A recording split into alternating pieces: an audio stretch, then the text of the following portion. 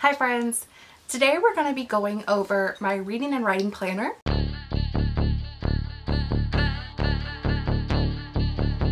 I am basically just using it to keep track of the things that I'm reading and keeping a tally on what I'm actually accomplishing in all of my goal videos that I made at the beginning of the year, and also keeping notes for what I'm reading and keeping my ratings and all of that will all be in this specific small notebook that is not my large planner. If you want to see this, stay tuned.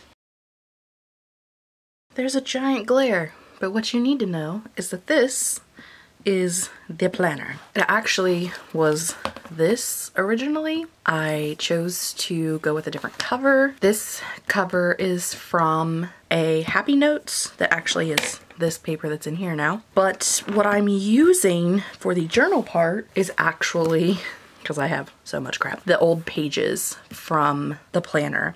So just where it has the dates at, I've been whiting those out. I took this page and put it in the front. If you were around in December, I was kind of, actually I think it was November, I was kind of having a meltdown and found this in one of my stashes of ridiculous amounts of planner things. It just kind of hit me at a time when I really needed it.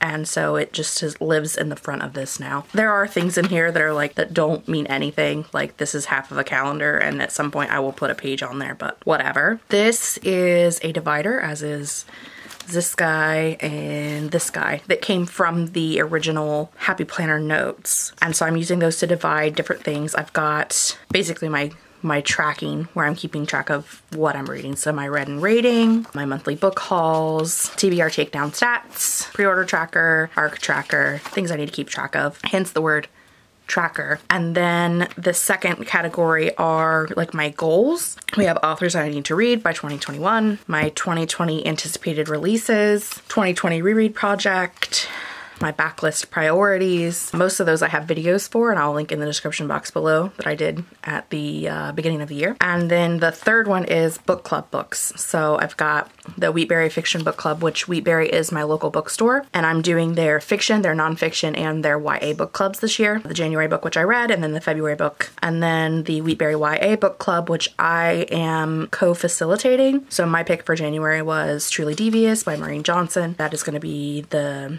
book that, it's actually January, February, not just January, but you know, whatever. Wheatberry Nonfiction Book Club. I didn't read January's book, but I did pick up February's book. The Authortube Chat book club, and the January, February book is A Discovery of Witches. If you're interested in joining Kate and I for the Authortube Chat book club, we are having the chat in February. I think it's the 22nd.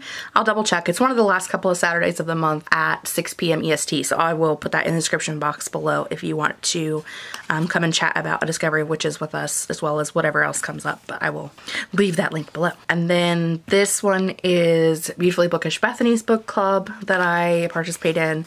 And then the Literally Deb book club, which is Kayla from Books and Lala, her book club that's reading thrillers, and I want to read more thrillers this year, so I'm decided I'm going to do that as well. So that is basically like the planner part of the journal. So that's got all of like my planner bits and pieces.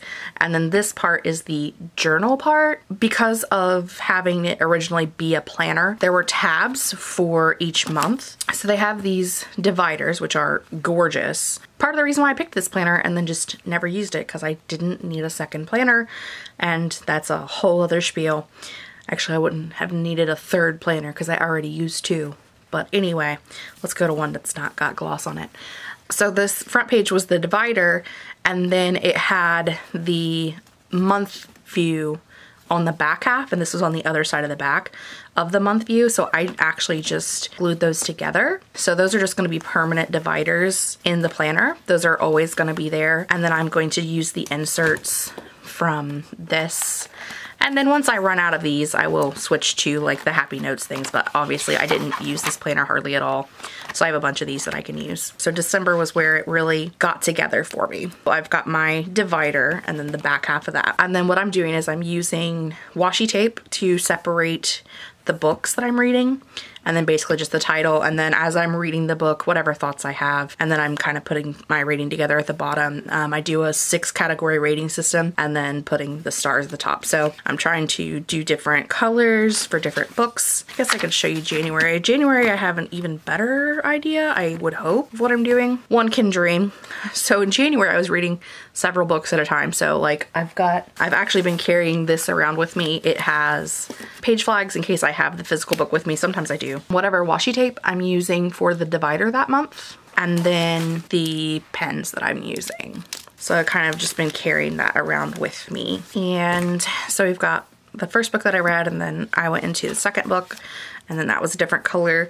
This one I ended up using the same color that I was using over here, because I actually started this book first, and because I was putting it onto here, I went back and kind of half changed the color so that I would know what I was doing. So we started a new book, finished the one, and then went to this, and then finished over here. So that's kind of why the colored pen is fairly important in this system that I'm using, because I'm just kind of all over the place. But like I said, I'm just using this for taking down notes, all of my thoughts. I used to use note cards and then keep those, hi Bubby, in the Nugget, go lay down please. I used to keep note cards in the books and have like all of my thoughts on there. But because my nieces borrow my books so often, and a lot of times like I'm not home to grab the note card out, and then they forget, and then they kind of end up all over the place. So this is kind of a system to keep everything together. And then once we hit the end of the year, I will just take all of these out and clip them together and keep them as like a whole year, and then I can reuse these because I didn't do anything to them. They're just fresh and pretty. That is my reading planner and journal. I do a few other like reading things in my actual planner itself, but this is the reading planner on its own. I will be doing a video very soon about the actual planner as well. I'm going to do a plan with me, and I'll go over some things in that as well so that y'all can see that. But for now, that is all I have. So back to my face. So that is all that I have for today with my lovely planner. If you have a reading planner that you use or a journal that you use, I would love to see that. If you bullet journal them, even better.